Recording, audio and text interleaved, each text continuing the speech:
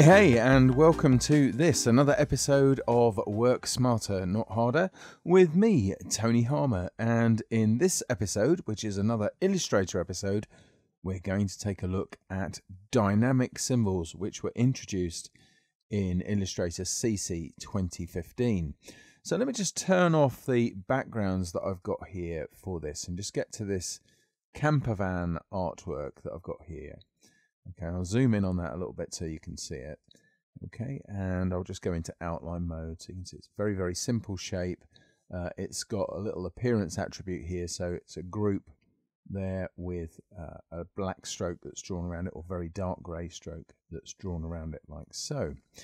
I'm going to turn this into a dynamic symbol. So to do that, I simply select it, okay, and come across to my symbols panel, and I drag that in like so. I can then give it a name, so if I just call this camper van, just here. You don't need to worry about the export type there unless you're exporting for Animate CC or Flash, but you will want to concern yourself with the radio buttons beneath. Dynamic symbol is what we're after here, and that gives it certain special properties. So I'm going to hit OK like so, and the dynamic symbol is created. If you look at the symbol in the symbol panel, you'll notice it's got a small plus down to the bottom right corner, and that's a giveaway that it's a dynamic symbol. So what can dynamic symbols do for us? Well, I'm going to zoom back out to the whole document because you'll see that the original artwork has been replaced with an instance of our new symbol.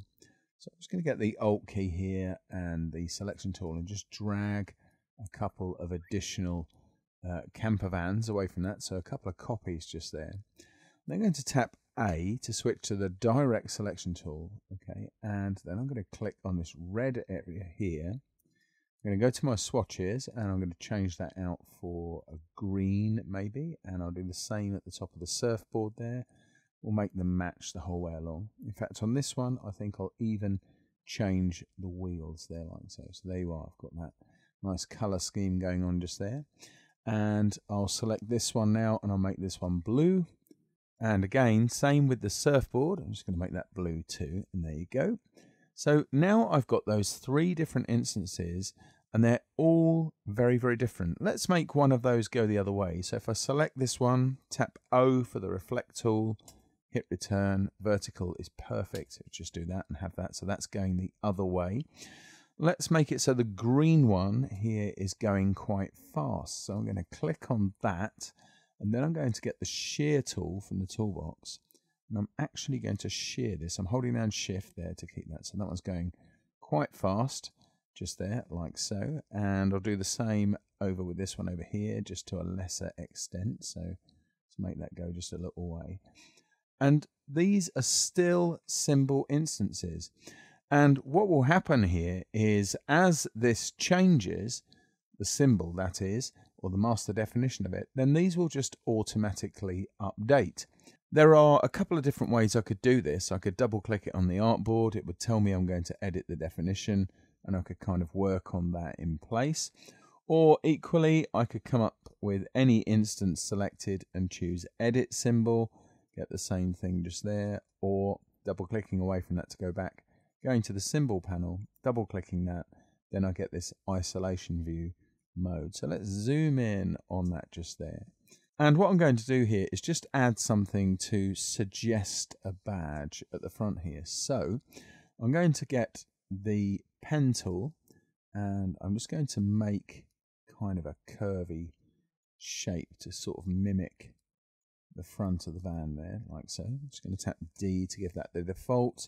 And then I'm going to hit the slash key to remove the fill because the fill is in front there, and hit the escape key to exit the pen tool. Then I'm going to use some stroke attributes here. So I'm going to increase the weight, just dial that up a little bit there. I'm going to add some end caps like so. In fact, I think I'll go for 3 points. And then I'm going to outline that stroke. So I'm just going to go path, outline stroke just here, makes that a shape. I'll just tap D to give that the default fill and stroke, and just dial down that stroke there like so. I just need to cut that to the clipboard because while I'm inside the symbol, this is actually a group inside the symbol. So I need to double click in there to get into the group. You can see that in the isolation mode bar at the top.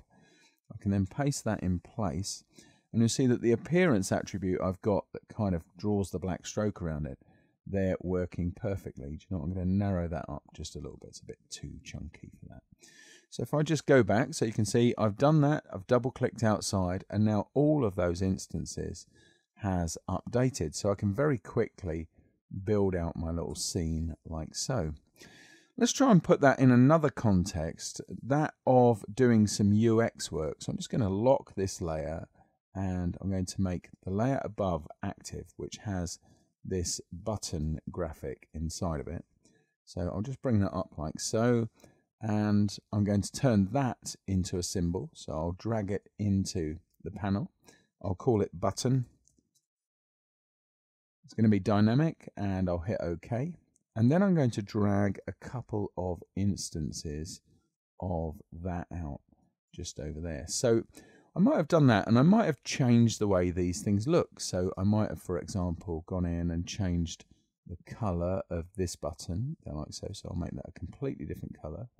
And I might have also changed the stroke. So I'll just tap X there to bring the stroke to the foreground, and I'll change the color of that. And I'll do this one over here too. So I'll come along and we'll make this one green, just there, tap X, and now I'll give that sort of a green fill, like so, maybe something a little bit darker. Here we go. And I'll even change this instance just here, so we'll make this sort of a darker red, and then give it a sort of a light stroke around the outside. So, of course, I might have done this in several different places throughout a project. Of course, just as I did a moment ago, editing the symbols. So if I dive in here and edit the symbol, so this has some dynamic corners. So if I decided to change the corner radius or even the corner type from here, so let's just give these a completely different look. We'll go for an inverse rounded, and the other thing I'll do is I'll change the typeface that's in use. So let's just go for something sans serif, which is Arial just there, like so. Double click outside, fit the document, and you can see all of those things have updated. So there you are. That's the power of dynamic symbols. I hope you liked the video. Don't forget to subscribe to the channel. Reach out to me via Twitter and follow my Facebook page. If you pause the movie in a second, you'll get all of those details. And do keep on watching. So that's it for this one. And until next time, see ya.